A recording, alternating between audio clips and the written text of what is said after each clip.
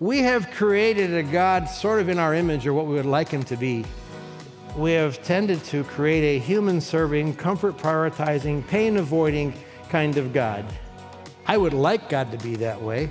I would like for him to wake up, although he doesn't wake up, to wake up in the morning and tell the heavenly hosts, okay, everybody, gather around, staff meeting today. Our number one priority is Stan Tharp's comfort, no pain. I want everything going, just sunshine, butterflies, and roses for Stan all day long, and cap it off with a bow of convenience. That's what we're about. Ready, set, go. Be careful out there.